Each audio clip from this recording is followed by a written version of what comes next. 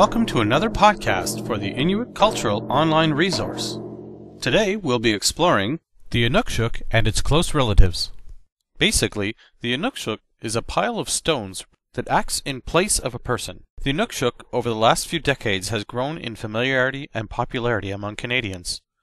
Inuksuk can now be seen around the world. It can be seen in towns and cities across Canada, although most people don't realize its significance and purpose. Recent events have made it more popular than ever. To Inuit, however, it is much more than a decoration. In modern day, it's taken on an iconic representation of Inuit culture and pride. Traditionally, its use is far more significant. Inuksuk, the plural form for Inuksuk, were built from surrounding stones from whatever was on hand, so no two Inuksuk were ever the same, and each serving a very specific purpose. As you watch and listen, you will learn that the Inuksuk and its close relatives were a necessary tool for survival. This is called the Inuksuk, and that will be built on the top of the hills from the stone wall where the women and children are hiding behind on a caribou trail. Now at the other end is a lake, and on the lake is a hunter with a hayak waiting for the caribou to come by. So when the caribou gets aligned with those Inuksuks, the women and children come out screaming and spook the caribou. So the caribou starts running.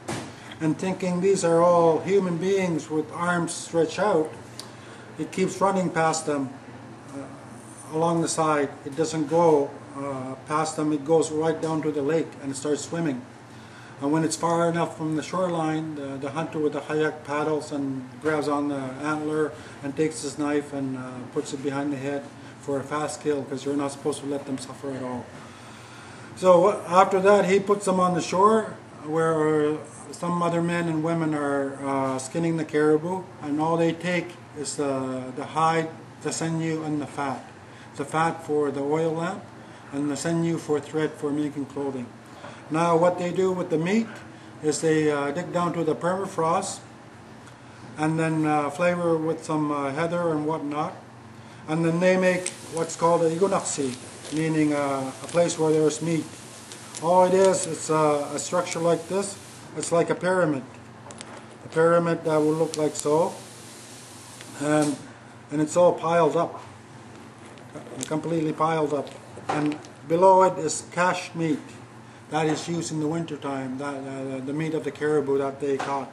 So if you take any meat from the cache, you're supposed to remove some stones from the top. That tells the other group that there's still meat there, but only this much. If all the stones are gone like so, that means the meat is completely gone. When they remove the stones, they leave some to the side so that people know that that some has been taken. Otherwise, you wouldn't know how many were there in the first place, right? Yeah. It starts out as a pyramid. Okay. Yeah, and every time somebody takes some meat out of there, they take a little bit off the top until it's all gone. Well, thanks for watching, and we hope you've learned something about the Inuksuk and its place of importance in Inuit culture. Now, stay tuned for part 2 of our podcast, where you'll be able to learn how to build your own Inuksuk. You'll want to start by finding some stones that have flat edges, as you'll be needing to stack the stones. In terms of the number of stones, between 6 to 10 stones is somewhere probably ideal. Since you'll be building this to look like a person, you'll also need to make sure that some of the stones you find, perhaps 2 of them, will be wider than the others for the arms. You want to start out by finding some good, solid base flat stones for the feet and legs. Find that you need to rotate the stones around to make sure that they balance and they'll stay in place. When building a larger Inuksuk, the stones don't always place well together, so smaller stones are inserted in between to brace them and to hold them in place. In our example, we've used a larger stone to represent the torso area. Stones you've chosen, you may be able to skip that step. Proceed with using your wide stone to place the arms across. In this case, I was able to find a perfect wide flat stone for the arms. But don't worry if you don't have the perfect stones. Every Inuksuk is different, and it just depends on the stones you have on hand. Now proceed with adding your headstone. Well, that's it. You're done. Hope you enjoyed making your Inuksuk. If you want to keep your Inuksuk together and you are using stones that didn't balance well, you can always use a glue gun, as in this example, but make sure you have help from a teacher or another adult. Once again, thanks for watching.